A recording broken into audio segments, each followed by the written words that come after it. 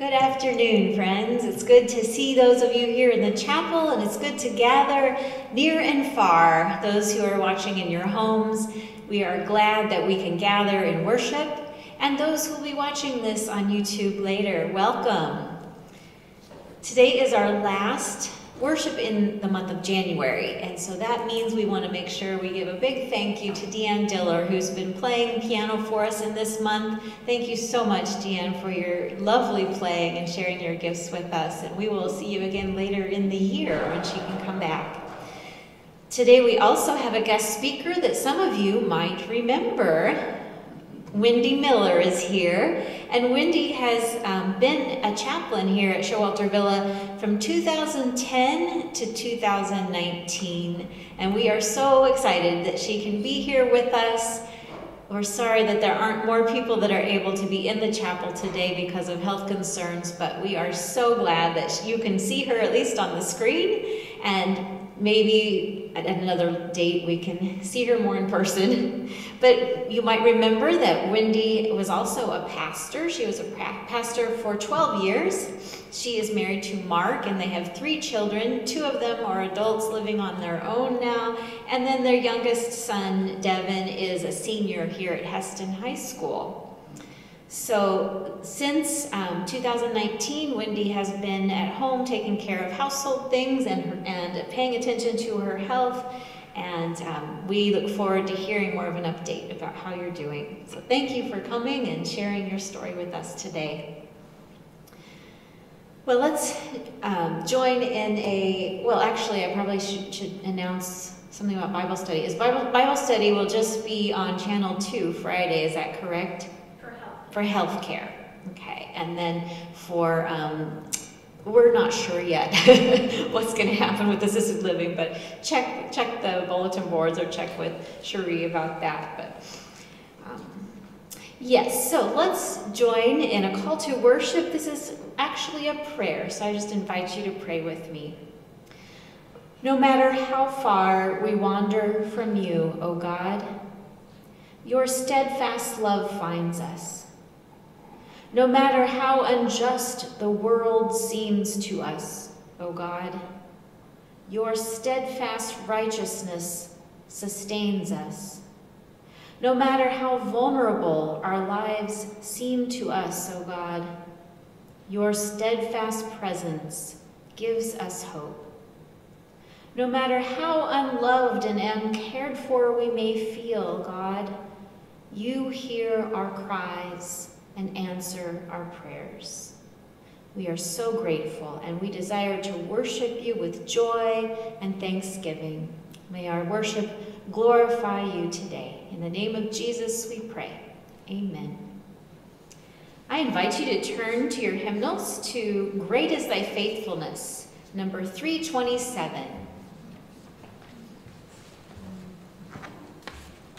Sure.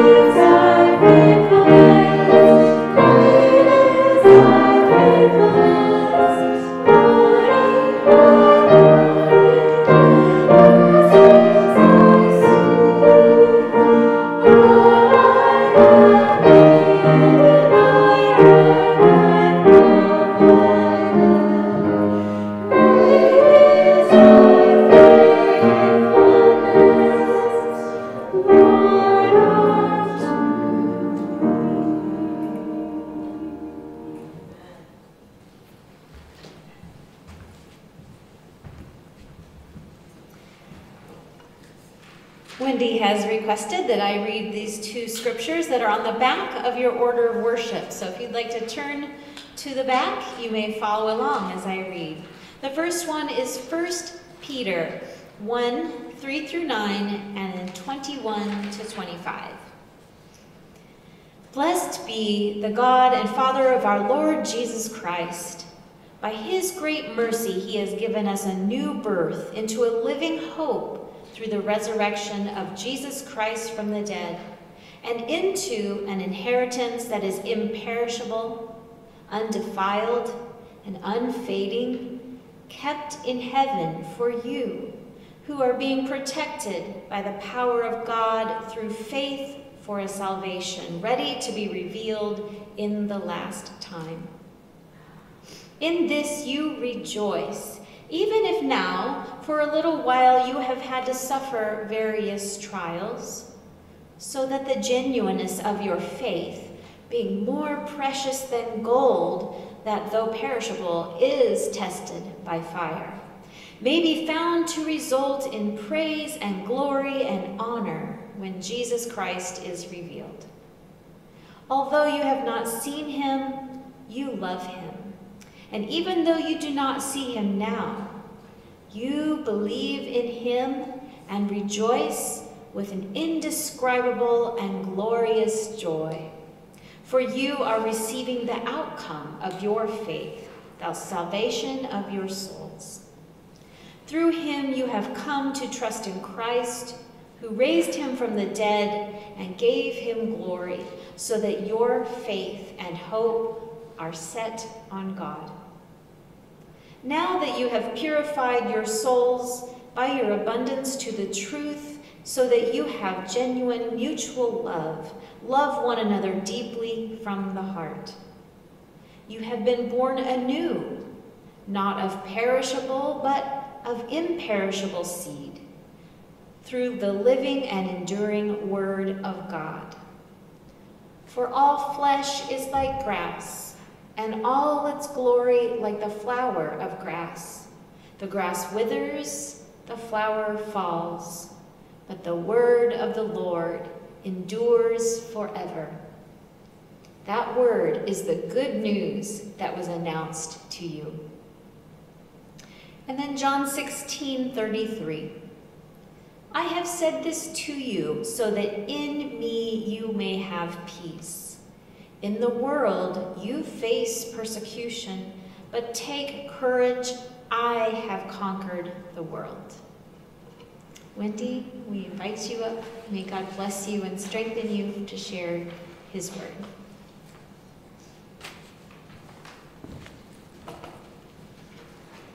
Thank you, Jill and Anita. It's really good to be here. It brings back lots of memories. As I was thinking about coming in here, I was thinking about the days when we had quarantine, like today, and I know it's hard to not be able to be here. These are tough days. I also remember lots of special times we shared in this place and worship services in this chapel. I remember the old chapel. Remember that, Cherie? And the process of renovating. We had worship services in the Harvest Dining Room. We had funerals in the front lobby. We adjusted, right? As you are now. And I remember as we were building this chapel and envisioning these beautiful stained glass windows, and the day that we were able to bring everybody in here and unveil them, and all the meaning that's behind them. And so I want you to know that this continues to be a special place for me. I have been in prayer for you over these difficult years, and I want to thank you for your prayers for me and for my family. I'm glad to report that I'm doing well and that my family's doing really well as well. I left here very ill, but I'm glad to be here, and I just want to thank you, Jill and Anita, and commend you, and say that you here at Showalter Villa are blessed by their ministry and their leadership, and I'm grateful for that. So life does throw us unexpected curves and hardships and knocks, does it not? Some of you might remember the movie, also it's a musical, Annie. And this rambunctious, red-headed Annie led her fellow orphans as they sang and danced, scrubbing floors and washing dishes, and marched their way through chores and bounced from bed to bed and threw pillows until the feathers flew, as they defied and proclaimed victory over their hard knock life. And if you remember the words of that song, it's a hard knock life for us. Instead of treated, we get tricked. Instead of kisses, we get kicked. It's the hard knock life. Don't it feel like the wind is always howling? Don't it seem like there's never any light? Once a day, don't you want to throw the towel in? It's easier than putting up a fight. Can you relate with that? Yeah. It's a hard knock life for us. The song ends. And Annie did have a hard knock life as a mistreated orphan with a drunken caregiver who often found herself in trouble. But she dreamed of the day in which she would be adopted. And she continued to hang on to hope. And in the meantime, she sang and danced and inspired others. It seems that the success of this movie is because all of us experience times when it's a hard knock life. And we're inspired by her spit and her grit and her spirit in the midst of it. There are many realities in our own lives and in our world which would make us concerned and realize the reality of the hard knocks of life. And so it was for Jesus. As he faced the hard knock life that was before him, he was able to say, "In the world you will have trouble, but take heart.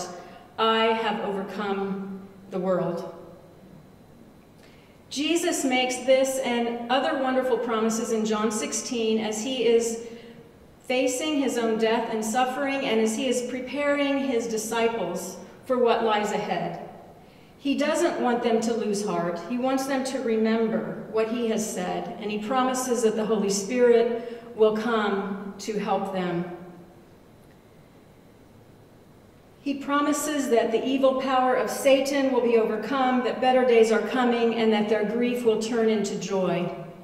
And he uses a wonderful illustration of a woman who has the pains and agony of childbirth, forgetting all that, as she experiences the joy of the child being born. And he says, "Take heart, it will be worth the pain." And I think it's important for us to remember that when Jesus said these things, he had not been resurrected yet. He was facing the worst weeks of his life. And in the midst of that, he was able to say, "You're going to abandon me, you're going to scatter, I'm going to be alone. But I won't be alone, because my Father is with me." What confidence and trust and peace. My Father is with me. And Jesus also found courage in focusing on the end result, that he would be victorious over sin, over grave, over the evil one. And so he is able to say, "Your grief will turn to joy. Take heart, be of good cheer." I appreciate the writing of Rick Lance as he talks about this. The New Testament Greek word, often translated in our scriptures as "be of good cheer," can also be translated "be courageous." The word courage comes from the Latin derivative cur, which means heart. So, to take heart is to be courageous. To lose heart is to be discouraged. To help other people take heart is to encourage. I think I'm going to say that again. To take heart is to have courage. To lose heart is to be discouraged. And to help others take heart is to encourage. I trust that today, as I share, that I can be an encouragement to you wherever you are and whatever your life experience is today. as you and others have been an encouragement to me. To live in the way that Jesus lived, the way that faithful followers of Jesus lives, is to live in hope. And that's where our 1 Peter passage comes in today, in which Peter uses the phrase, living hope. At times, we can think of hope as being that thing that keeps us going for the great thing that we anticipate in the future. And yes, it is. But today, I would like to focus us and challenge us that hope is something that lives now and affects our lives now. I love the phrase that Peter uses here in verse 3, living hope. That God has given us a new birth into a living hope through Christ's resurrection, and into an inheritance that is imperishable, undefiled, and unfading, kept in heaven for you. Sounds pretty great, doesn't it? What on earth does not perish or fade or rot? Who are being protected by the power of God. I love that phrase too. We are being protected by the power of God through faith for a salvation ready to be revealed. And so in this you rejoice, he says, even for a while you face various trials, that the genuineness of your faith, being more precious than gold, that though perishable is tested by fire, may be found to result in praise and glory and honor when Christ is revealed. So as they are living in this time of tribulation, and Peter is writing to them, their faith is being tested. And it is proving to be genuine and becoming more precious than even gold.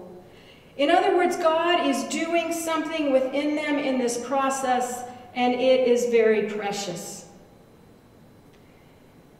And he goes on to say that although you don't see him, you love him, and even though you don't see him now, you believe in him, and you rejoice, get this, with this phrase, with an indescribable and glorious joy, for you are receiving the outcome of your faith, the salvation of your souls. He's not saying you will receive. It is you are receiving. It is something that we can experience now.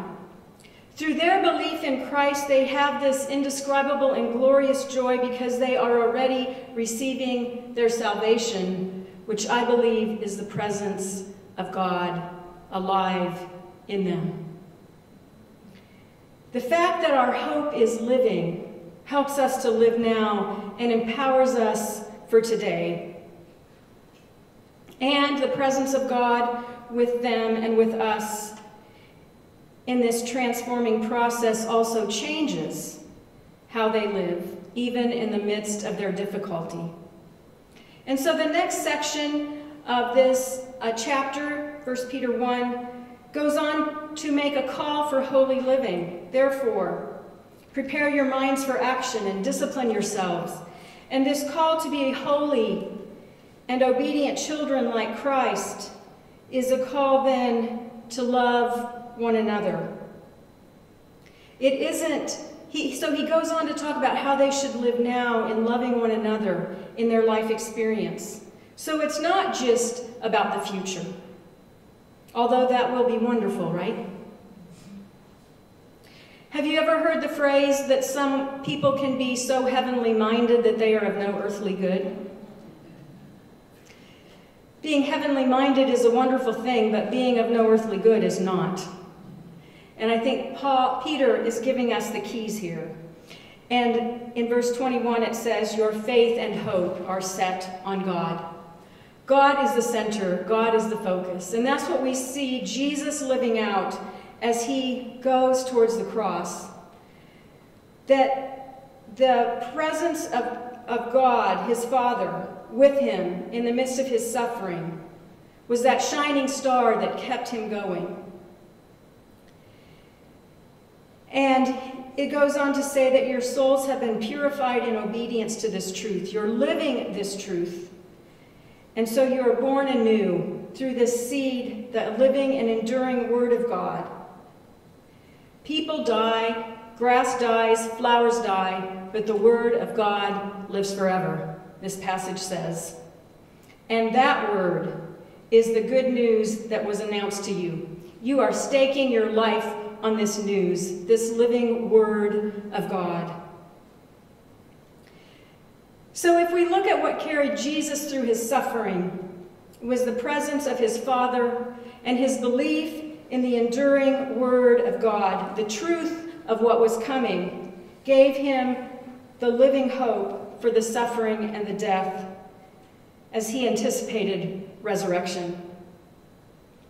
And what struck me as I was looking at this week is that in the midst of suffering, he loved others, which is what this passage calls them to, mutual love for one another. Live a holy life in obedience as Christ did. And we see this evidence as Jesus is hanging on the cross in this terrible agony. And he looks down and says to John, "This is your mother." And to his mother, "This is John. Take care of her." And when the thief on the cross taunts and one asks for forgiveness, he says, "Today you will be with me in paradise." And ultimately he says, "Father, forgive them, for they do not know what they do." In the midst of suffering, he was thinking of the others. This hope, this awareness of the Father's presence guided his responses in his suffering. And so it makes me ask the question, what about me? What about you? What about us? Are we just surviving? Suffering through each day for the day when the mortal will be swallowed up by life? Or does the living hope, the awareness of God's presence with us, change the way we approach each day? 1 Corinthians talks about the Holy Spirit as a deposit guaranteeing what is to come. The Holy Spirit is alive in us. How do we experience that? How is this living hope realized in your life? What carries you through? I think those are good questions for all of us to live with and to find our way through, especially in the midst of hardship. For me, the living and enduring Word of God, both written and the presence of Jesus, the living Word of God, carried me through some very dark times. When I left here 3.5 years ago, I was really ill. I didn't know how ill I was, in fact. And we weren't sure what was going on. I had this awful rash that covered my body, and it was swollen and it was miserable. And it took about 2 years to really settle that down from the time I left here. And now I'm a 1.5 years beyond that.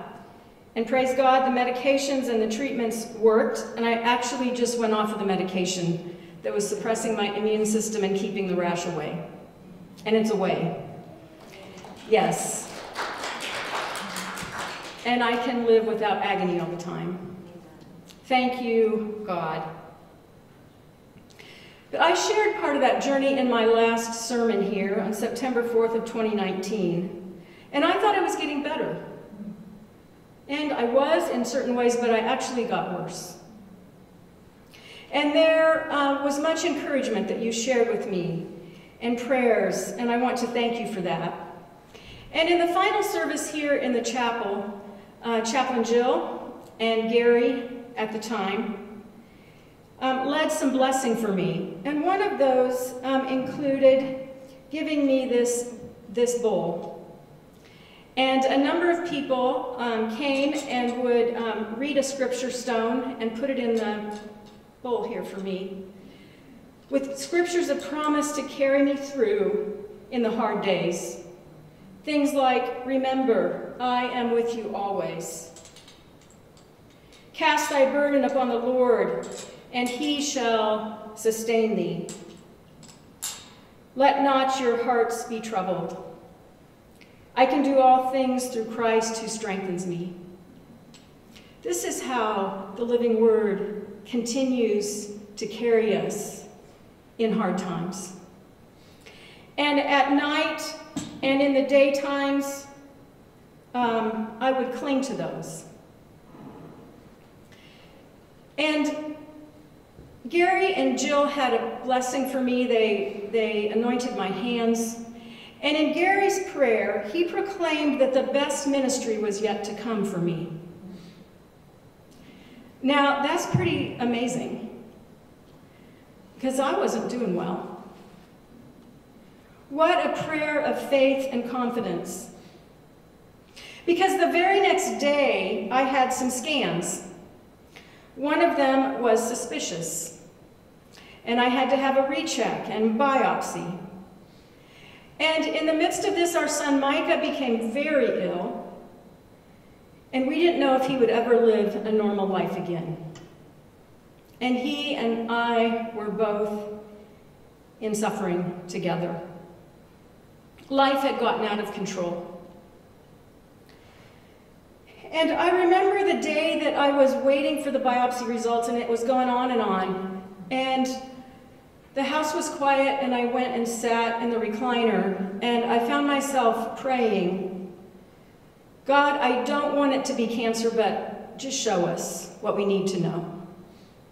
And within minutes, the phone rang, and it was Susan Crable's nurse saying, Susan wants you to come in to discuss the results of the biopsy. And I knew that meant bad news. And I called Mark, and we went in, and Susan shared it is cancer. And she cried with us because she knew everything that we were going through. And she also prayed for us. And as we proceeded with the treatment plan, I kept going back to that. God, show us what we needed to know. And just sought to trust that God had shown us through the careful, relentless work of our doctors to find out what was going on. Getting rid of the cancer did not get rid of the rash, which we had hoped for, but it confirmed that it had been found very early, and that I avoided chemo, which was good because my body couldn't have handled that. I went to Mayo Clinic twice, trying to figure out what was wrong. Mike and I were both on a very long road to recovery, and it was a very scary time. But God showed up over and over again, like through these scripture verses. I can't even begin to explain it all, how God showed up and encouraged us. And we truly found life in the hope that we had for healing and in the presence of God with us. And people saw angels over our house as they prayed for us. And we both came to understand in a very powerful way that God had work for both of us to do. And that we were going to overcome through the power of God. You know, these struggles are not just physical. They are mental, they are emotional, they're spiritual. And in the miserable nights and the uncertain days, I hung on to these scriptures and to songs that were given to me, and I meditated on them. And I love the word in Psalms for meditate. It's like a cow chewing on a cud, right? You chew and you chew and you chew to get all the nourishment and to get sustaining from it. And one of those songs was a song that Bethany Schrog sung in the last service that I had here that September. It was entitled, May This Journey, or Jesus Draw Me Ever Nearer. It was not a song that she knew or I knew, but God just led her to it. And so I would invite you to listen to that now. Bethany couldn't be here to sing it, but we're going to play it. And just listen to the words and think about what they say to us.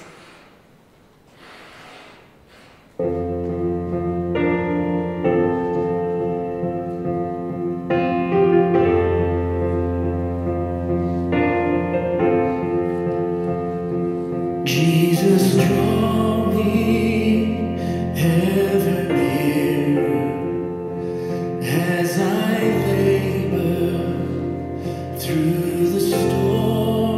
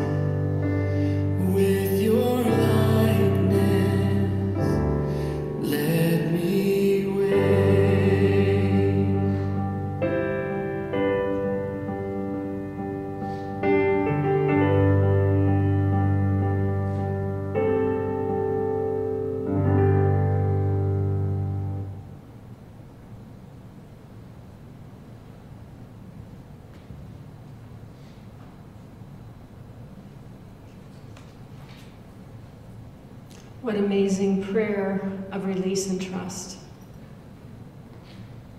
At the end of my heart's testing in your likeness, let me wake.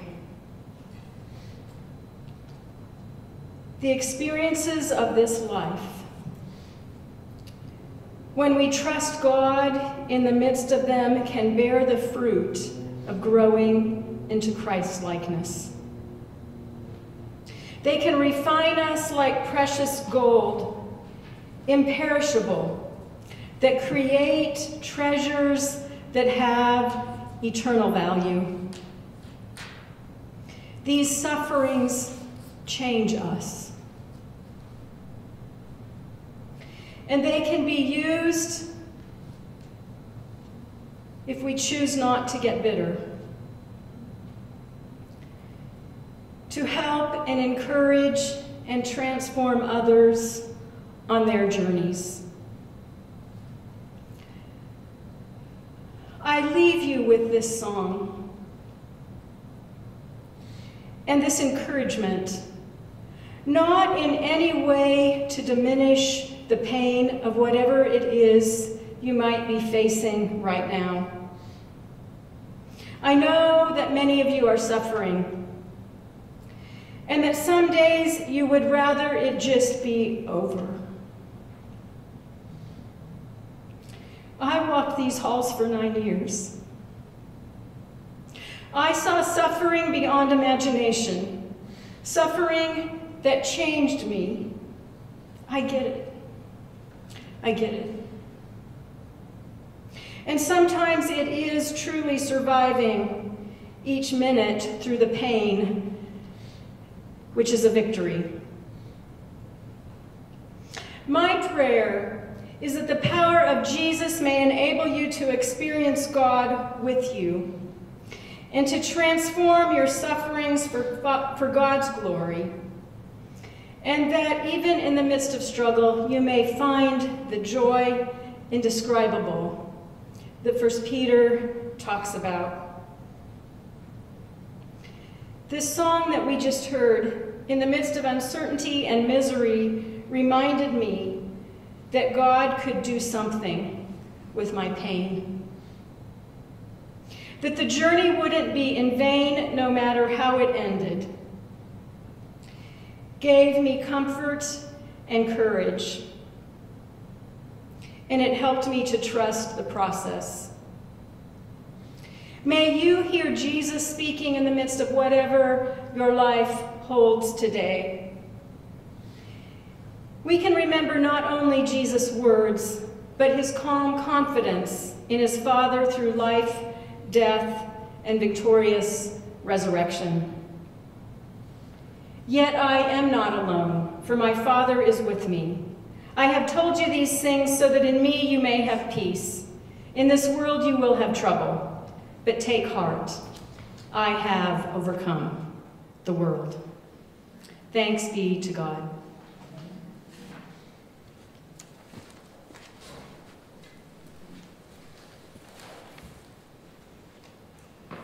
Thank you, Wendy, for your powerful testimony, for encouraging us to take heart, for sharing the blessing that you have received out of the suffering. We are blessed today. Thank you so much. Let's turn in our hymnals to hymn number 340, "'Tis So Sweet to Trust in Jesus." Wendy has selected this hymn and the next one as well. These are important to her and also to us. 340.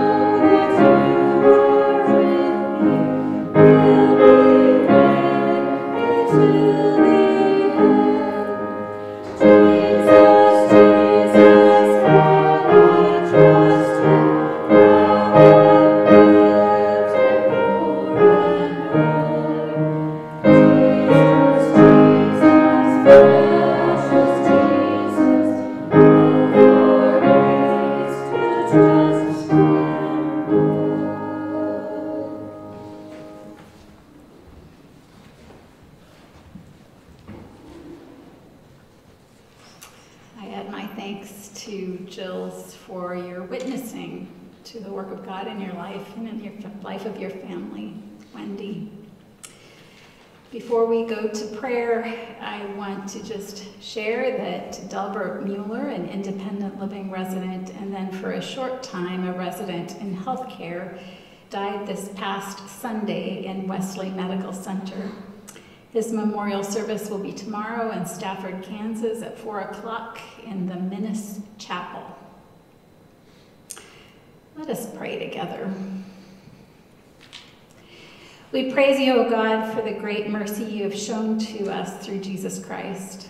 We praise you for the living hope that you birth in us through Jesus, a living hope that sustains us in every kind of time and in all our days, until that time when we will meet you face to face. We praise you, our God. Now today we lift up to you the family of Del Mueller, and we ask that you sustain them with an assurance of your gracious mercy. Comfort them as they remember Del with gratitude. I also lift up to you our community of Showalter Villa. I pray for our residents in healthcare and assisted living and in independent living, and I ask that you come near to each one. Be especially near to those who are ill, to those who are suffering. I lift up to you all staff members and our leaders and administrators, and I ask for each of them compassion and wisdom and strength. And I also thank you today, O God, for the ministry that Wendy Miller has had here in this community, and I ask that you continue to bless her as she continues to serve you. Thank you for your protective and healing and refining work in her life and in the life of her family and the way that their lives touch many. Finally, O God, we lift up to you this beloved and broken world of yours. Please show each of us ways in which we can be part of your healing movement in this world. We are grateful for your vision of a time when the implements of war will be transformed into implements of sustaining harvests. Please nourish a living hope in us as we live today and in you, and as we look forward to your future. In gratitude, we receive the good news that you announced to us, that your word endures forever and that truly your Son has conquered the world through self-giving love. We take heart because of this truth, and we encourage one another in it. Jesus, draw us nearer. We pray in your name. Amen.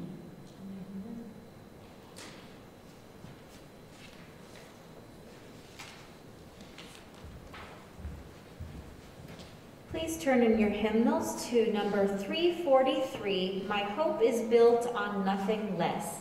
And let's sing verses 1, 2, and 4.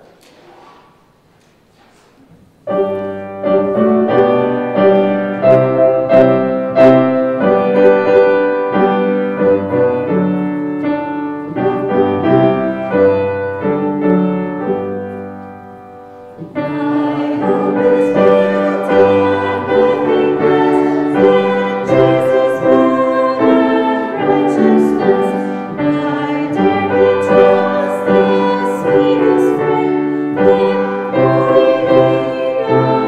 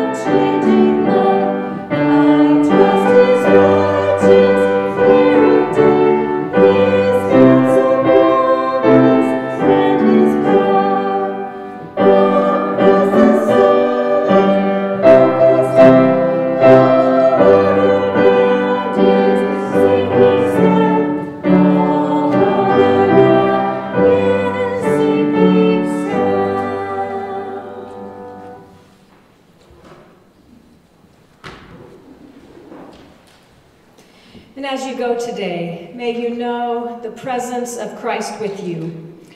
Receive this benediction from Romans 15. May the God of hope fill you with all joy and peace in believing, so that you may overflow with hope by the power of the Holy Spirit. Amen.